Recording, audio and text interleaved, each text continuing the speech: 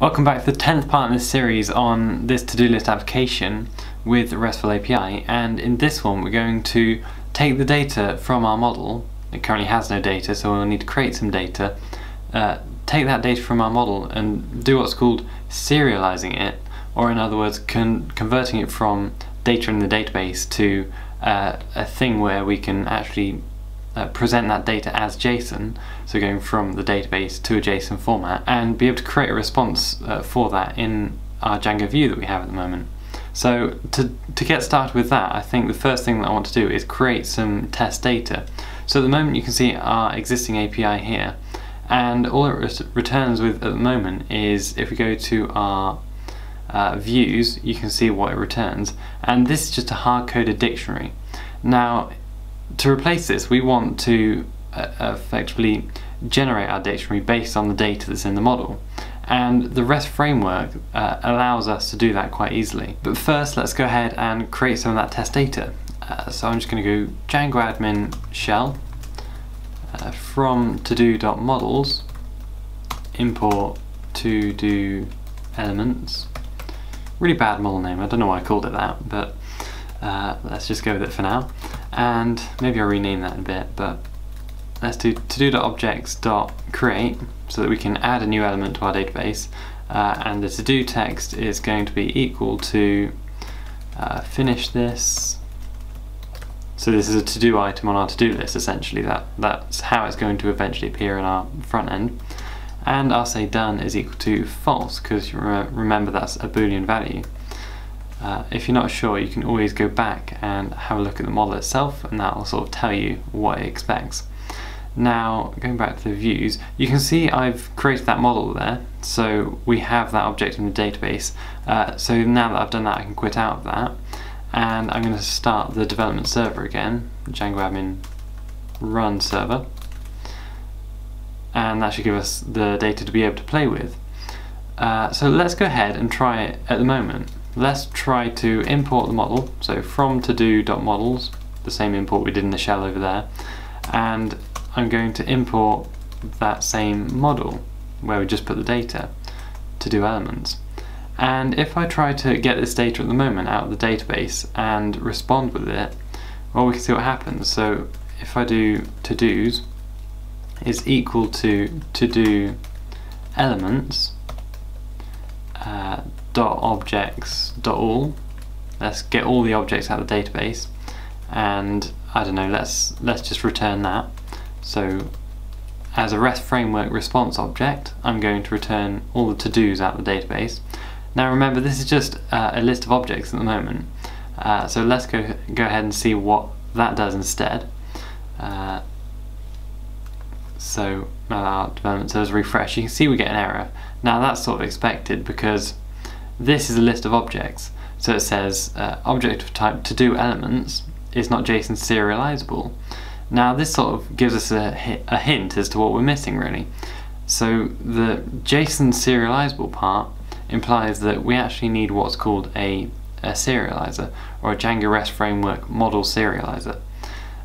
So let's go ahead and add that, and instead of importing the model here, I'm just going to be importing the serializer. So I'm just going to, for now, get rid of this because we don't need it. And by the way, it's okay to have two return statements on the line, but the second one's going to be ignored if you do that, just sort of for testing purposes. Now, so if I create a new file, I'm going to create a new file called serializers.py, and in this one it's going to have a class called to-do serializer, and in this case it's going to inherit from serializers.model serializer. So we have a model that we want to serialize that has our data in it, and now I'm going to go ahead and import this serializers, which isn't defined yet, from REST framework import serializers, and I'm going to go ahead and I'm going to add what's called a meta class. Now a serializer, or more specifically a model serializer, has a meta class, and it assumes that this class is going to provide information about the model which this Serializer class is related to. So I'm going to provide model, and that's going to be equal to the model we want to serialize to do elements,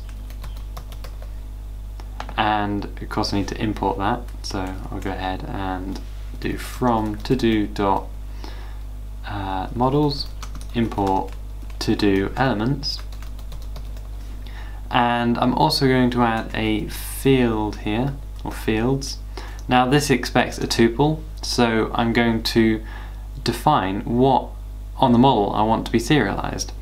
Now if we go here, we can use to do text and done, but if you remember sort of the Django models, although I haven't explicitly defined one in here in the models file, there is always an ID that is put on to every Django model, so that you have that unique identifier for each object in the database. Now you can see that if you go and look through the migrations, for example. If I go to, I think this initial migration should show it. So you can see we've got an ID as well as to do text and done. But that's not really important. All we need to know is that we can say ID. This is a string, by the way, so I need a string ID, and I'm going to say to do text, and I'm also going to say done. So in other words, I want to serialize everything in the model. Then I'm going to go back over to the view, and now all we need to do, I think I've imported everything, let's just check. So yeah, I've got the model and the serializers. So let's go back over to the view and import the serializer from to do dot serializers.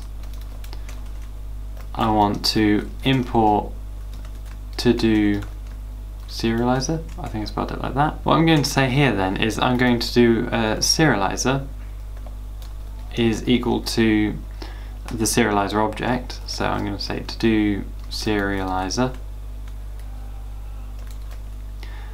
and then all I'm going to do, well that's really all we need to do. So we now have a defined serializer instance, and this is going to give us our data. So all we need to do to respond with a dictionary essentially is going to be, I'm going to say serializer.data. So serializer.data should return us a dictionary of the data in that model. I'm just going to go back over here and refresh again. And so now you see we have to do text and done. Now this API is to a point where it's almost working, but there are still a couple of bugs with it, so we'll look at that in the next video.